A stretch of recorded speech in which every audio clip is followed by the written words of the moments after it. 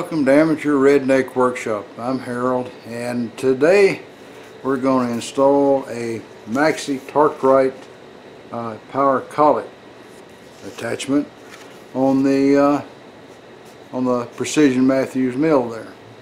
And I've already played around with the pieces a little bit before you guys got here. So you know, I've got the. Well, let me just show you what's going on. You guys, some of you guys said when I gave you the tour that I didn't show you where the scales were for the DRO. So let me show you that. Right there is the Z-axis scale running up the side of the knee, because you know the knee is the main Z-axis moving part. All right, now we'll go take a look at the other stuff.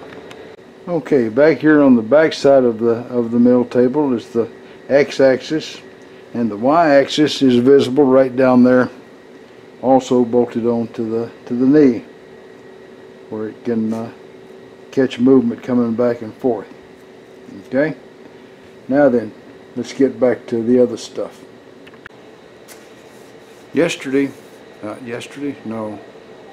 Sunday, this previous Sunday, which was well, it was yesterday.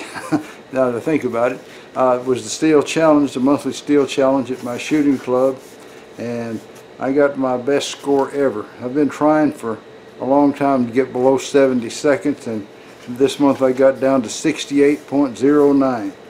Now I've got to raise my sights higher, so to speak, or rather lower, and try for 62 and then below 60.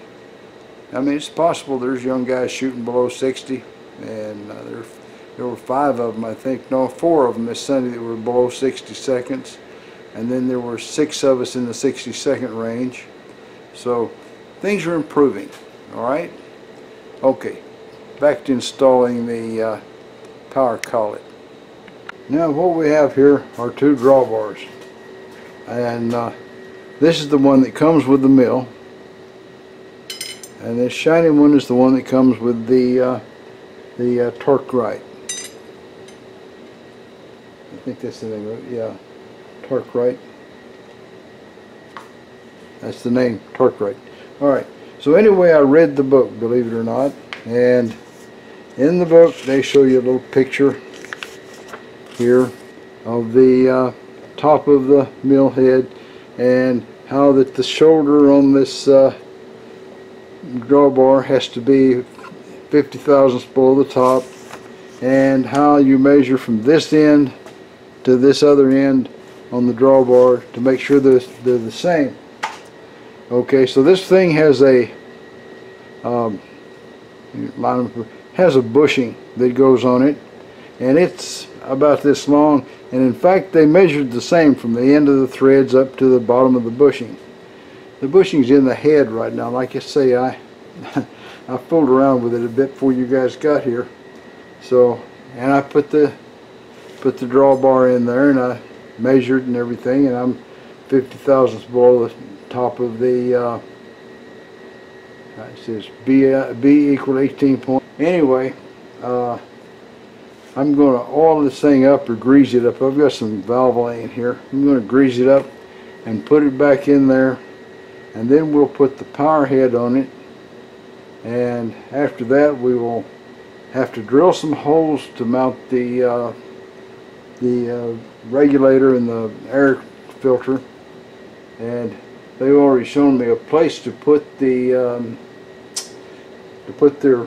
collet thing, but that happens to be right where I've got the power switch for this thing. You know, that's right up there, and that spot's already taken, so I got to figure out the exact right spot, you know, to put the little push buttons for tightening and loosening the drawbar. Alright, so I'm going to let you guys take a little nap while I reposition everything.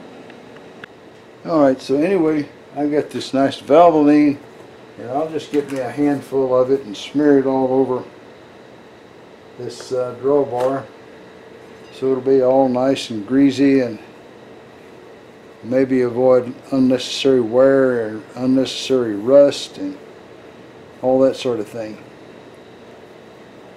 I don't know what metal it's made out of, but so far most all the metals I've had experience with have at some point rusted, unless they were stainless.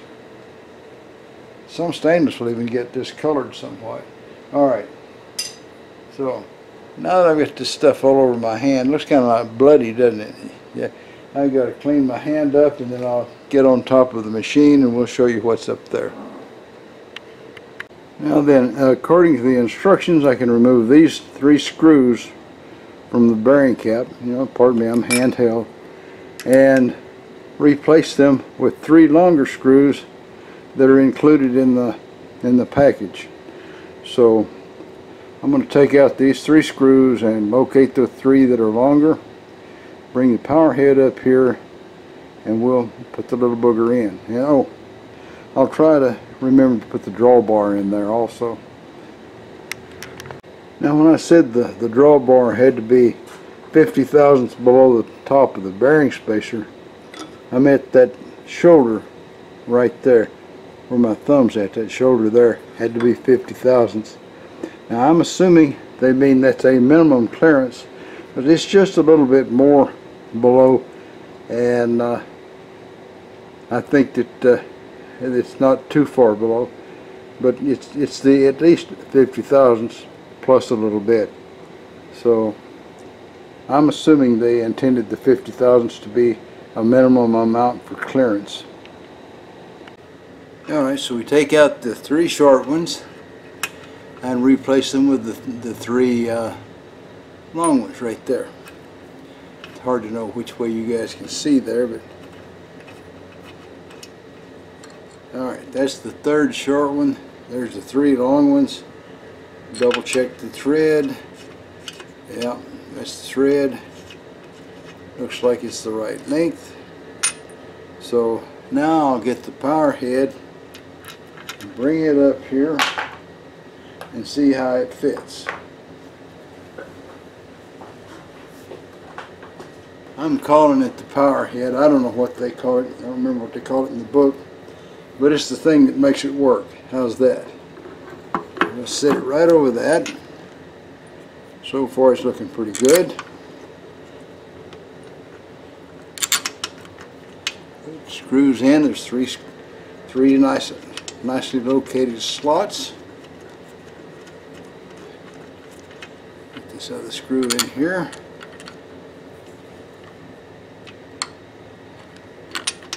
There we go. Alright, while I screw this down, I'm going to let you guys take a little nap. Now you see this neat little fitting here? This is so you can shove an air hose in there. And if you want to remove the air hose, you pull this thing backwards like that. You can see it goes in, and that'll let loose of the hose and you can take it out. The first time I ever saw one of these, I thought that I thought it was a dust plug to keep the dirt out of there, and I pried it out. Totally ruined the fitting. Such is the fruits of ignorance. Okay, away we go again. Back to sleep. Well, their logo is kind of around the side after I got it on there like that, but there we are. That should be all the really hard fastening of this thing. This piece right here goes up.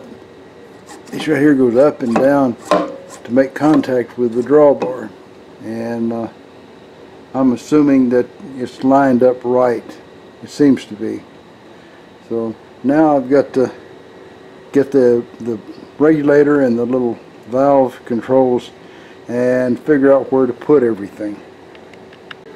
Okay, so what we have here is the power feed selector for the spindle and or quill, whatever, and this is where that the TorqueRite fellows had envisioned me mounting that switch, but as you can see, we've already got a switch there, an electrical switch. So I fooled around with this, and it can be turned sideways like this and still fit on there, and this is the only position where that will interfere any at all. It doesn't touch it, but it will get in the way. So nevertheless, it won't stop either thing from working, so I'll just go ahead and use that spot. Alright, let me go ahead and put some screws in here, and then we'll hang everything like it's supposed to go. And they of course thoughtfully provided longer screws for this spot. Not a perfect solution, but definitely workable, and at this point I'm happy with workable. Alright, back to sleep while I screw it all together. Alright, as you can see, when I move this up to here, there's no interference with these two buttons, so I think this will work out to put them under here. I think run the hoses out the back, and now this will be the supply, and these two will go to the thing that's on the top. Okay, so let me get a wrench and tighten this thing down. Have to reach around behind here to tighten the little nuts.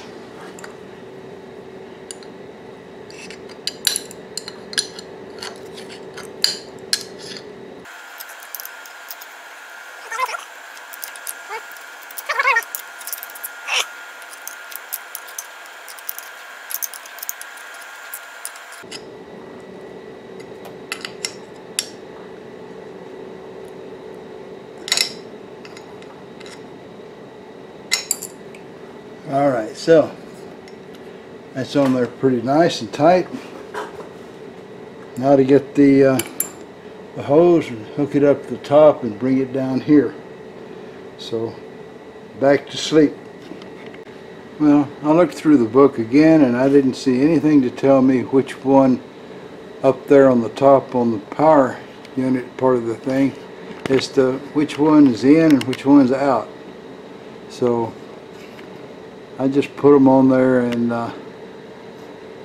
run them down here, and if it goes the wrong way I can reverse the hoses down here on the switch. Let's go around the front of that and see what it looks like from the front. Alright, so there's the little air switch for the collet. One button is in and one button's out. I think this one says in, this one says out. So I'm assuming they'll both stick out when I turn the air pressure on, which is still a ways away. I've got to mount the filter and air filter and the air regulator somewhere back on the ram back there. Somewhere probably near the Precision Matthews tag, so that it'll be up above anything if I move the ram in and out. Seemed like a good idea, so let me get all the parts and stuff and we'll mark that and drill a couple holes and tap some threads and we'll be in business.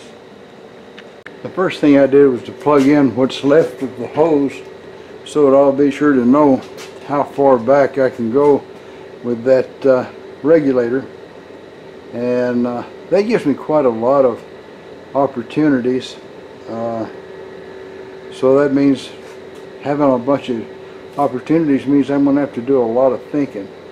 That's really rough for us rednecks, you know that. So I'm going to put y'all to sleep while I try to think. Well, being a lazy redneck, I decided that there was already a hole down there. Now this thing's made to have two screws to hold it on.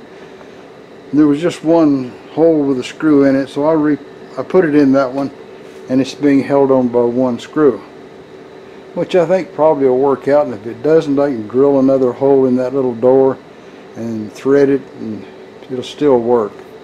But now it's connected, runs up there to the to the little switch on the valve, and all I got to do now is get some air and we'll see if I've got it hooked up to work the right direction. Oh, one other little job.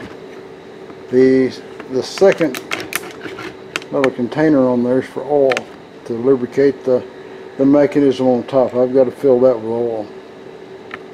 Alright, I've connected an air hose. I've got the thing cranked up pretty good. it said to set the air pressure on 90 pounds. So I'm going to ease over there while you guys are watching and see if I really did hit 90 pounds. It's going to be right close to the, yeah, you got it. It's about 92. So I think that's good enough. That's, my air pressure does about 115 somewhere in there. So the time it gets over here, it may not be quite that much pressure. But that's one of the instructions was to operate the lower the quill where this thing couldn't get hold of the drawbar, and operate it in 1 second bursts until I saw 7 drops of oil in this little guy. You can see the oil right here. This is the indicator and the adjuster. And then it said to turn it back around to 2. So I've put 7 drops of oil through there by activating the air tool. Now then, we'll go around to where the quill is. We'll raise the quill up to where it makes contact, hopefully, and we'll put something in there and see if the power drawbar really works. Alright, we've got this nice big drill chuck, and we're going to come over here and loosen the quill and run it back up. Find the little key in here. Slide this guy in. I know the key's in there somewhere. There we go.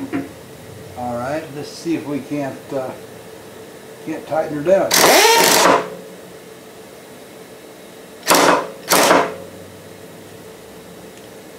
That feels nice and tight. There we are. Now, and I've got the electricity connected. And there we go.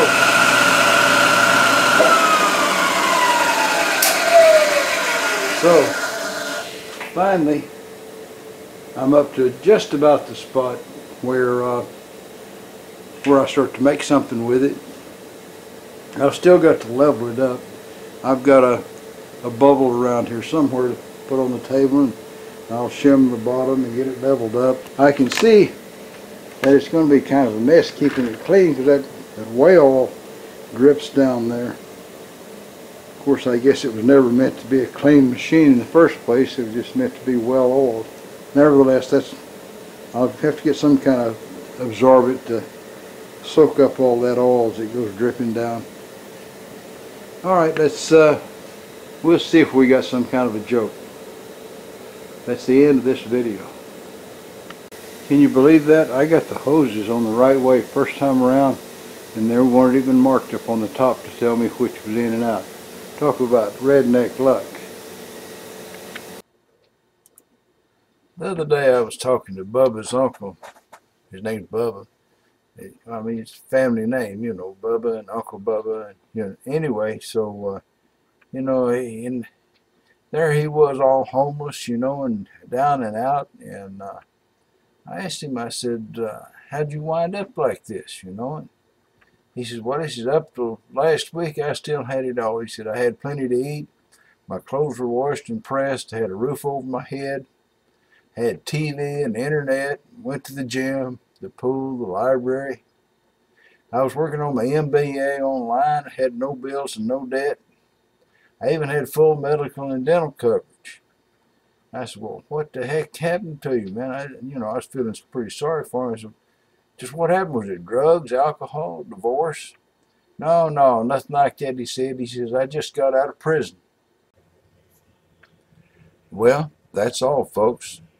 Y'all try to subscribe if you're not already a subscriber. Leave a comment if you got something to say. And above all, remember, keep on keeping on. Bye now.